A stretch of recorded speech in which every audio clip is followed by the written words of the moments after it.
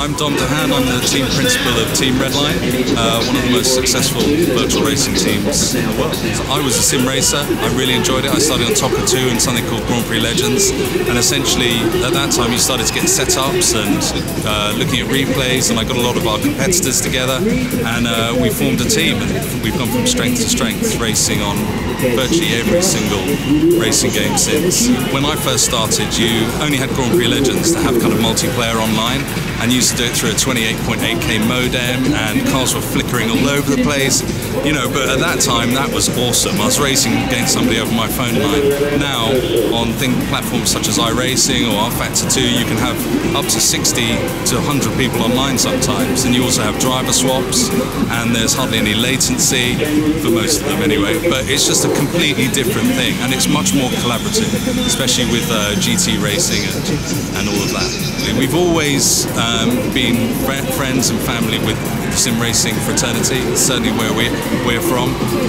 We've always had very much a huge strength of field with our drivers. Certainly Gregor is quite a famous driver. He's been kind of #1 across all sims for the past 16 years. I don't know how he does it. But over the last 5 or so years, we've started to have a lot of real drivers join us, either for training or practice, such as Richie Stanaway, Max Verstappen, Nick Katzberg, Kelvin van der Linde, all big names within real motor racing. They use us as their kind of platform for training, and it's good for them. So we're seeing a real crossover between sim racing and real racing, and that's great. We have fans, certainly on backing. We had, you know, existing fans, but certainly on the back of you know, having Max and Richie and the guys join, our fan base grows. But it's still an evolving thing. We still are, you know, growing our fan base, and I think with big events such as this Formula E event, you're just going to get more and more people and fans of the genre. It's really heading into that kind of esports territory.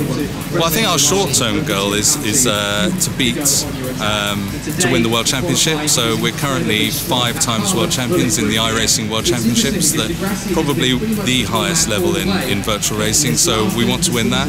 There's also a large Blancpain Championship as well that we want to win. But actually, we've got GT Sport coming. We've got a really strong GT team, and I'm looking forward to seeing what they can do. And there's a lot of other players on the scene. There's Project Cars, there's Forza, there's Assetto Corsa. All of these racing games, they all need to leverage esports, and we want to be a part of all of that.